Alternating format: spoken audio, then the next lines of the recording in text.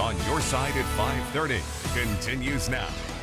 Wave techs are putting the finishing touches on phase 2 of Boise's Whitewater Park as they gear up for their grand opening this Thursday. The J.A. and Kathryn Albertson Family Foundation will present 3 new features for kayakers and surfers to enjoy. That new park connects to Esther Simplot Park, and it will have an open area for people to relax and hang out right near the Boise River.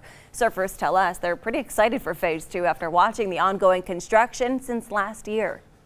Yeah, this is like a really unique thing that Boise has. Like, we're landlocked, not next to the ocean at all, but we still are able to surf and have a good time like 365 days out of the year. So it's really awesome.